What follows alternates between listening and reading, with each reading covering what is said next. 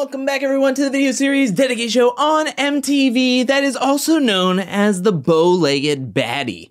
That's right, we're talking about The Challenge Season 38 Ride or Dies Episode 4. And let's start off where last episode left off, and that was Horacio and Olivia winning against Johnny and Raven, and as they are exiting the season, Darrell and Veronica are entering the season, and they join the game, they go back to the house, and Tommy and Annalise try to do some damage control with Olivia, and Olivia says it's too little too late, and we even get a confessional from Devin saying the exact same thing. Tommy and Annalise have put a giant target on their back coming into this week's episode, and then we move on to Horacio and Laurel, and Horacio is confiding in Laurel about how snaky Tommy and Annalise and this game can be. And Laurel is giving some support. She is giving him hugs, especially when he is shirtless. And we get this like flirting moment with both of them. However, nothing really comes from it. There is no making out. There is no kissing, as we will see later on. But before then, let's talk about Amber. And Amber is seen as the leader of the rookies. At least that's what Chauncey says in his confessional, as we see Amber talking with Michelle, Nerys, Olivia, and they're talking about how the underdogs never tend to stay together, and they need to. They need to stick together. They need to look out for each other. And we also hear that Amber is super excited that Darrell is in the game because out of all the vets, she trusts him the most. And Darrell and Veronica seem like they're not as tied with a lot of the vets or even some of the newer vets that are on this season. So maybe we could see Darrell and Amber maybe work together in this game. Amber got a ton more confessionals than she did the past 2 episodes, so maybe there's something starting to bloom here with Amber as Darrell is entering this game. Speaking of bloom, let's talk about the love that is blossoming all throughout this house as we see Fessel and Colleen in bed with each other, and then we move on to seeing Jordan slip into Tori's bottom bunk.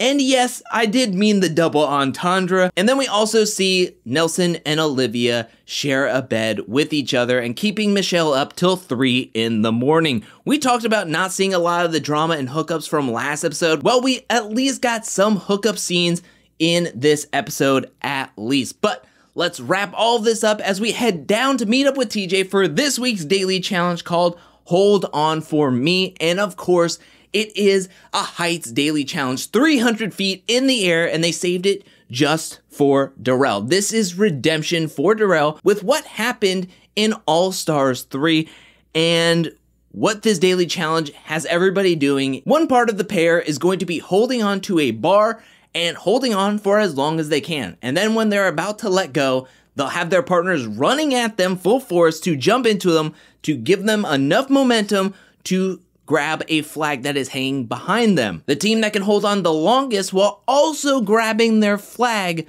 will win this daily challenge. If you do not get your flag, you are disqualified. And let me tell you, a lot of teams get disqualified. Again, this is a daily challenge that isn't that complex in rules or how it is set up, but it is hard to execute when you don't have the right strategy. In the first heat, we have Casey and Kenny, Laurel and Jack, and Veronica and Darrell, and all of them DQ. The one funny thing is that Veronica, when she jumps, I mean, I knew she was not gonna make it, but the way she jumped barely got Darrell's foot and then flipped upside down. It reminded me of Tina in All Stars 3 when she was doing the swinging and she went completely bottoms up. Then in Heat 2, we have Jay and Michelle, Bananas and Ani, and Amber and Chauncey is definitely afraid of heights, but him and Amber get so close at possibly getting this flag, but yet was unable to. Coming into Heat 3, we get a little bit of progress and we get a little bit of strategy. We hear a confessional from Nerys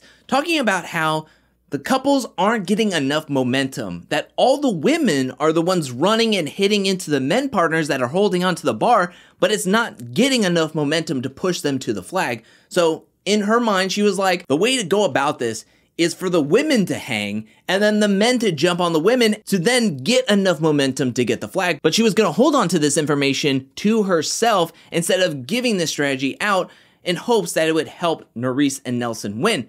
However, in Heat 3, we get to see this strategy in motion as Jordan and Nanisa decide to swap places. Instead of Jordan holding onto the bar, let's have Anissa hold on to the bar. Anissa does not hold on to this bar for very long, but it does not matter because Jordan is able to jump into Anissa's arms and grab the flag. He's the only one to be able to grab the flag in this heat and the previous 2 heats. Both Fessel Mariah and Tori and Devin are unable to grab the flag. So after heat 3, Jordan and Anissa are primed to win. Heat 4, we have Colleen and Kim, Tommy and Annalise, both of them DQ. Annalise and Tommy are super close, but Tommy forgets all about the objective of grabbing the flag. And he is just spreading out his arms, flying like an eagle all the way back, and then they disqualify. And Colleen and Kim try to do a swinging technique that just does not work as Colleen misses Kim completely and gets kicked in the head. We're down to the final heat. The final 2 pairs. We have Nelson and Nerys versus Olivia and Horacio. We get to finally see this strategy in motion for Nerys and Nelson, and it completely works out for them. Nerys is able to hold onto the bar longer than Anissa was able to hold onto the bar, and Nelson was able to get enough momentum to grab the flag, and Horacio and Olivia are unable to grab their flag, so they are DQ'd, making Nelson and Nerys the winner. That's right, Nelson's daily challenge drought of 54 consecutive daily challenge losses has been broken.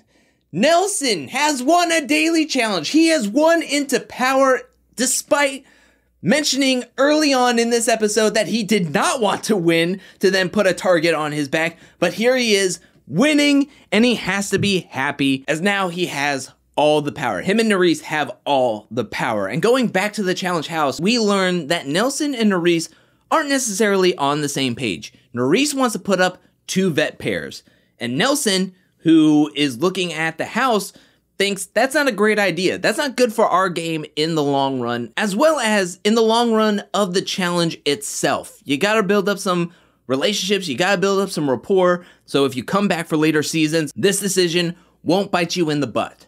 So Nerys and Nelson are gonna have to talk things over. We go to the bar scene where Tommy and Annalise are nervous. They just had a hand in getting rid of Johnny and Raven. Nerys's challenge BF for the first couple of weeks was eliminated because Tommy and Annalise sent in Horacio and Olivia in against them. So they're worried that they're going to get nominated and possibly get a one-way ticket directly into the elimination. They do not want that to happen. Speaking of Olivia and Horacio, they are talking to their friends of Nelson and Nerys, and Nelson is like, look, it feels like I'm gonna have to nominate y'all. I don't want to do it, but after the past couple of weeks, you were sent in again and again by 2 vet pairs, and I don't want to get a big old target on our backs. This is when Olivia comes up with a plan for Nelson and Nerys to be able to nominate Olivia and Horacio, but keep them safe at the same time. She suggests, what if you nominate us alongside 2 teams that would most likely have our backs in the draw, that if either one of them picked the safe dagger, that they would keep us safe. Nelson and Nerys are thinking about it, and they all come up with a plan that they will nominate Tommy and Annalise and send them directly into the elimination. They would also nominate Colleen and Kim, who is very much on the rookie side, that if rookies are nominated, they'll keep them safe. And if they nominate Darrell and Veronica, who came late to the game, that is an easy alibi to just put them up, as well as have them make a deal with Olivia and Horacio to keep them safe if they pulled the safe dagger, and vice versa, that Olivia and Horacio, if they pulled the safe dagger, they would keep Darrell and Veronica safe. Now, I know what you might be thinking. This sounds very similar to what happened last week, where Tommy and Annalise made 2 deals with 2 separate teams and had to backstab one of them. But I would say this is different because Nerys and Nelson actually make the deal with Colleen and Kim instead of Olivia and Horacio making the deal with them as well, to where they don't necessarily have to backstab Colleen and Kim. They just kept their word to Darrell and Veronica. I guess what we could say is that there was a rookie kind of silent agreement happening where they knew Colleen and Kim would always want to keep a rookie team safe down in the elimination floor. Hence why they decided to put in Darrell and Veronica. They would easily say their names having no ties to them whatsoever. We get to the interrogation where Nelson tells Tommy and Annalise good luck down at the elimination, basically telling them that you're definitely going into the elimination. Olivia and Horacio come in, they're joking around with them. Nelson and Nerys make the deal with Colleen and Kim that if they were to pull the safe dagger, that they would save Olivia and Horacio. They shake on it, and then we move on to Darrell and Veronica, and Nerys and Nelson tell them to go talk to Olivia and Horacio before going off to the elimination and make a deal to save each other if either one were to pull the safe dagger. So far, this plan seems foolproof, but this is the challenge, and we've seen a ton of plans go up in smoke at the very last minute. We go to the zone to meet up with TJ for this week's elimination. TJ calls all 4 pairs to meet him on the zone floor, where Nelson and Nerys nominate Tommy and Annalise to go directly into the elimination. Darrell and Veronica pull the first dagger, and it is blank. Olivia and Horacio pull the second dagger, and they are safe, and they keep their word to Darrell and Veronica to save them, sending Colleen and Kim into the elimination against Tommy and Annalise. Now, Olivia and Kim feel kind of blindsided by this. However, in the confessionals, Olivia says that they don't really talk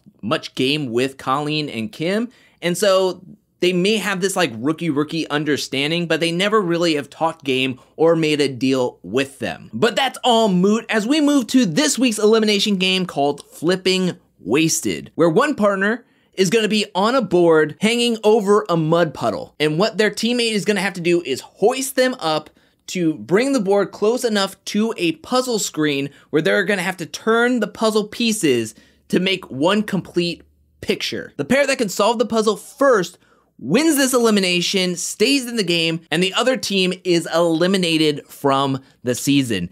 And this elimination was a complete blowout, as Kim was able to easily hoist Colleen up to the puzzle, and Colleen was fidgeting with the puzzle. She had a couple of checks. She was kind of confused by the puzzle. Looking at the puzzle, it was kind of confusing. However, Tommy and Annalise could not even touch the puzzle, couldn't start the puzzle, because Tommy was unable to hoist Annalise up high enough to even have a chance in this elimination. It was tough. It was tough to watch at some points because Tommy was trying his hardest. He was getting help from the crowd. He was getting help from Kim, who was going against him in this elimination. Tommy just could not find his grip. He could not find the strength. He could not find his footing to pull the rope and to get Annalise up close enough to even turn a dial for one puzzle piece. Annalise was down there like getting dipped like an Oreo cookie in milk in this mud puddle. It was a complete blowout. Colleen and Kim win this handedly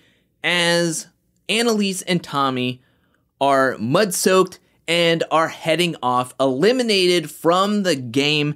And this is when TJ then teases everybody saying, you know what? I feel kind of friendly tonight. And everybody's like, no, there's no way you're bringing in a 4th pair. There's no way. And that's when TJ says, you know what? I got nothing for you. You can go back to the challenge house. And everybody breathes a sigh of relief. However, people then realize that numbers are going to start dwindling pretty quickly. I mean, there's only about 12 pairs left, and you're going to have to nominate 4 people every single week, and one person's going to be in charge. I mean, numbers are going to start going quickly, but that is it for this week's review and recap of The Challenge Season 38, Ride or Dies, Episode 4. What'd you think about this episode? Let me know down in the comment section below. What'd you think about the Daily Challenge? What'd you think about Nelly T getting his first Daily Challenge win in years since Vendettas, like Episode 7 or 8? What'd you think about it? Let me know down in the comment section below. Also, what'd you think about him being in power? What'd you think about him and Nerys's decision, Olivia's strategy to keep them safe down in the elimination arena, the zone? And what'd you think about this elimination game where Colleen and Kim won pretty handedly? And would you like to see Tommy and Annalise back on the challenge? Let me know anything and everything down in the comment section below. I want to give a special shout out thank you to everyone who supports me over at patreon.com/angelcakevids. Thank you for your support. Thank you for your generosity. Thank you, thank you, thank you. And thank you to everyone who is watching this video up to this point. I'll be back really soon with more Challenge 38 content, more challenge content, more content in general. But until then, peace.